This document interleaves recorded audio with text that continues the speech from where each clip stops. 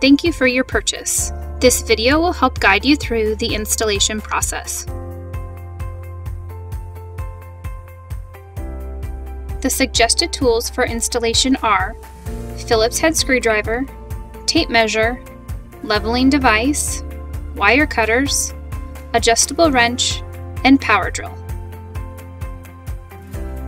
This is the antenna. It allows the remote control to communicate with the shade.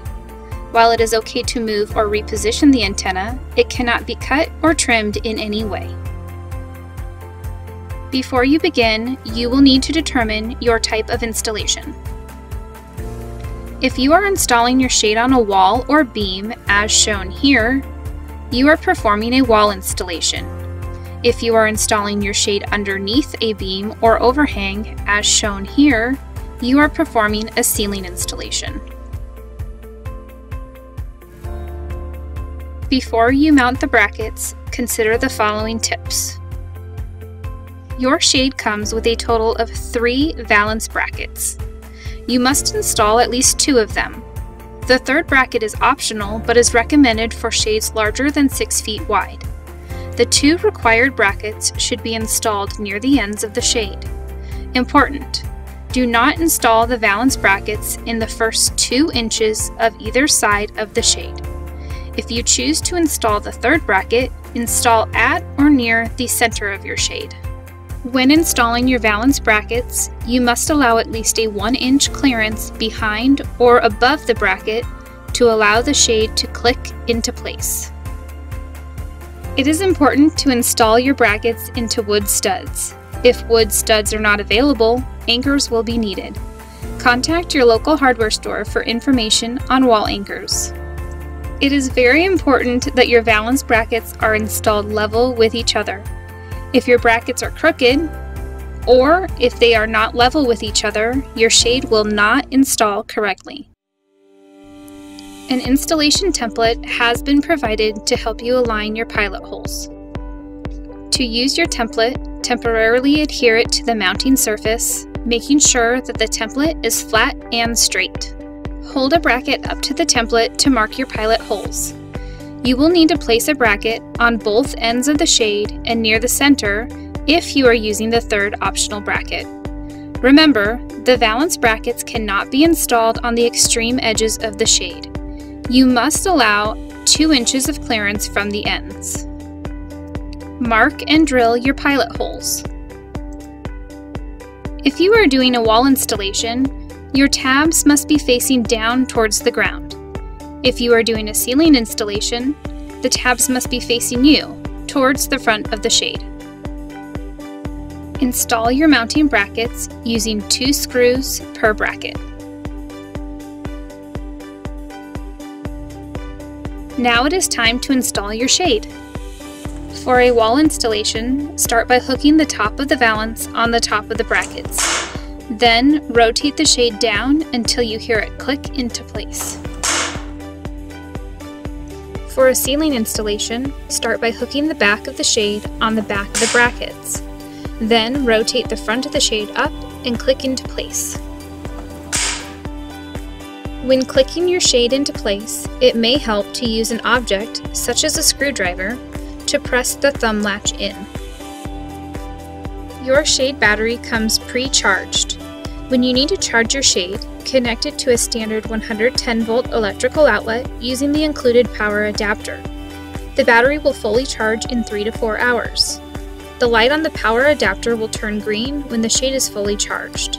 A red light indicates that the shade is charging.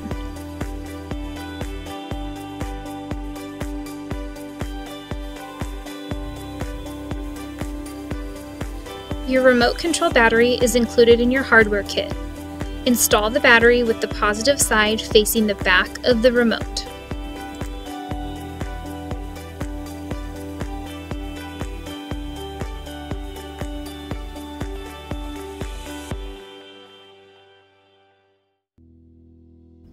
Your remote control has 5 buttons: up, stop, down, channel increase, and channel decrease. If the battery is installed correctly, the red light in the upper right corner of the remote control should illuminate when you press the stop button. The indicator lights at the top of the remote indicates what channel you are operating. The remote can operate up to 5 shades, 1 shade per channel. The top indicator light is channel 1. The next one down is channel 2, followed by channel 3, 4, and 5. Your shade comes pre-programmed to operate on channel 1. To change the channel you are operating, press the channel increase button or the channel decrease button. When all 5 channel buttons are lit, your remote will operate all 5 channels at once. When you roll your shade up, it will automatically stop at a predetermined point. This is called the top limit. When you roll the shade down, it will also stop automatically at a given point. This is called the bottom limit. The factory default upper limit is about 4 inches from the valance. The factory default lower limit is about 96 inches below the valance. Both the upper limit and lower limit can be changed. If you would like to change the top and/or bottom limit, you will need to complete these steps. If you are happy with the default top and bottom limit, you can skip this process. Your motor will make beeping sounds during many programming steps. These beeps let you know that signals are being received. Therefore, we recommend keeping background noise to a minimum and try to stand as close to the shade as possible when programming. To begin, you will need to delete the factory top and bottom limits. Make sure your remote is set to the correct channel, usually channel 1. Push the programming button on the back of the remote. The fabric will jog and the motor will beep. Press the down button, the fabric will jog and the motor will beep. Press the program button again. The fabric will jog and the motor will beep 4 times. Your top and bottom limits have now been deleted. Next, you will need to get your shade into limit setting mode. Keep in mind that you must set both your top and bottom limit to complete this process. Make sure your remote is set to channel 1. Using a paperclip or similar tool, push the programming button on the back of the remote. The fabric will jog and the motor will beep. Press the up button. The fabric will jog and the motor will beep. Then press the programming button again. The fabric will jog and the motor will beep 4 times. You are now in limit setting mode. Note, you will need to press all 3 buttons on the remote within 10 seconds of each other. Using your remote, bring your fabric to a stop at your desired top limit location. Now press and hold the stop button for 3 seconds. The motor will beep 4 times, the fabric will jog, then the motor will beep 1 more time.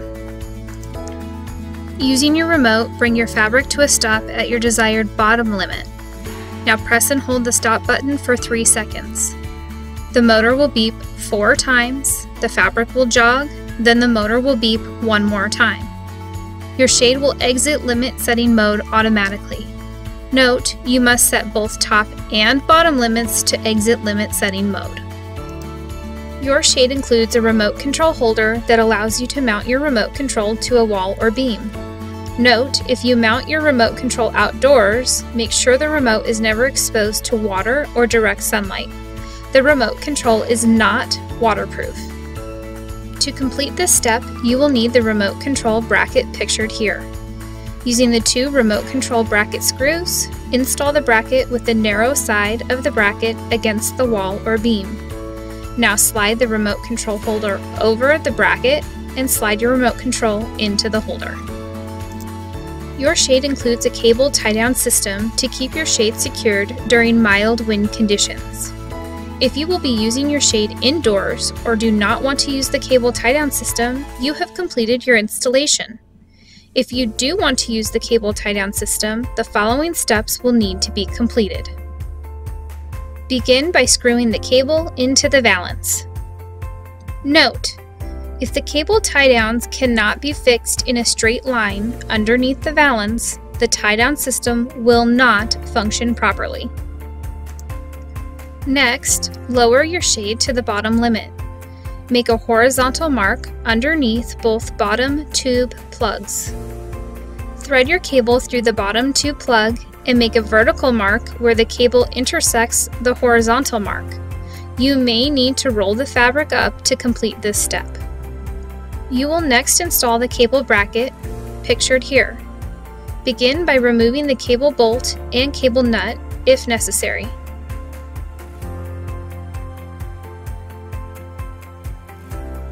Then align the cable bracket directly under the horizontal mark and centered on the intersection with the vertical mark. Use the provided 1-inch screws and install your bracket. Loosen the bracket lock screw and thread the cable through the cable bolt. Pull the cable taut, slide the nut over the bottom of the cable, then insert the cable bolt into the cable bracket. Tighten both the bracket lock screw and the cable bolt nut using a wrench.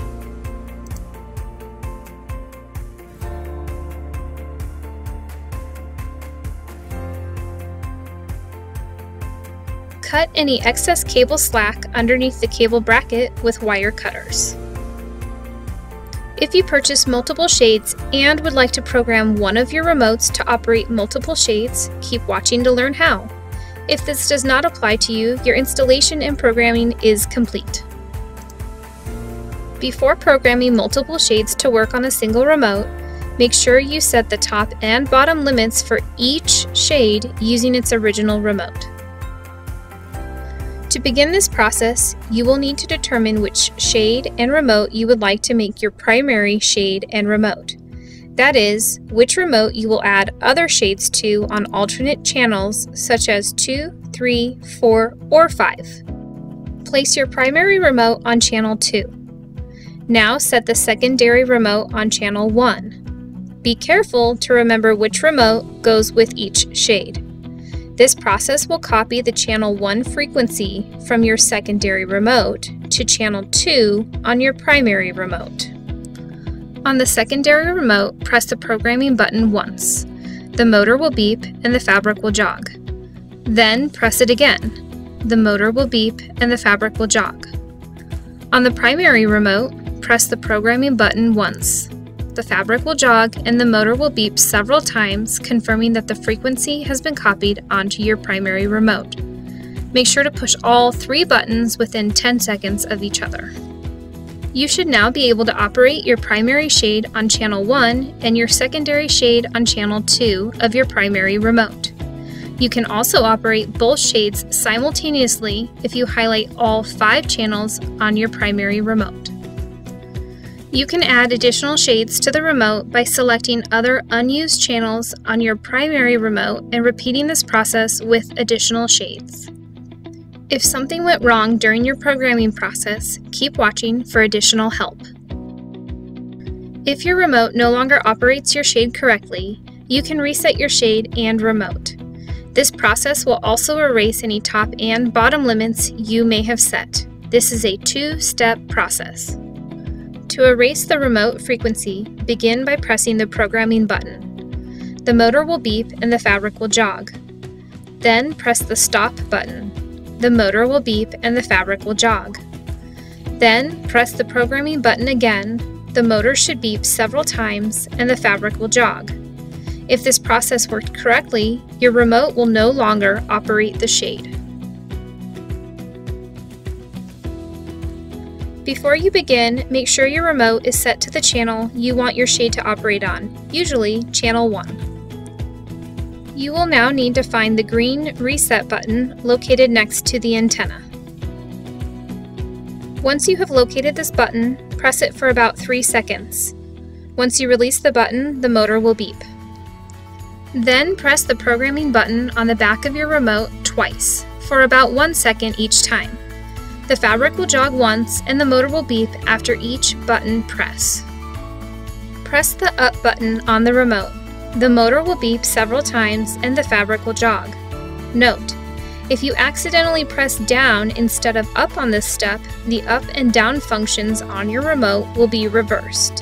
To correct this, you will need to start this process over. You should now be able to operate your shade on channel 1. We recommend setting upper and lower limits as shown earlier in this video. For additional help, please see the troubleshooting section of your instruction manual located on page 8.